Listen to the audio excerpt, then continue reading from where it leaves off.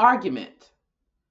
This video will introduce and discuss the third aspect of the BEAM framework, argument sources.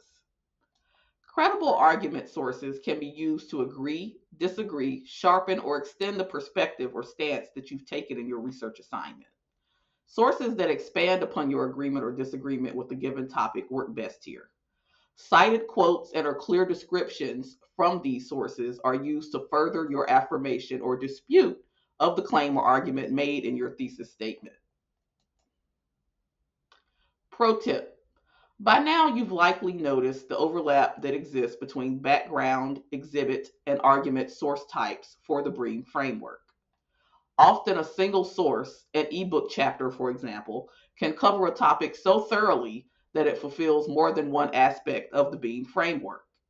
That said, be careful not to rely on too few sources and always stick to your instructor's guidelines for the required number and types of sources if applicable to your assignment. Look at this example of an argument source I used here. A Serena Williams quote from a piece she wrote for well-known fashion and lifestyle magazine Elle about her experience as a maternity patient at the hospital.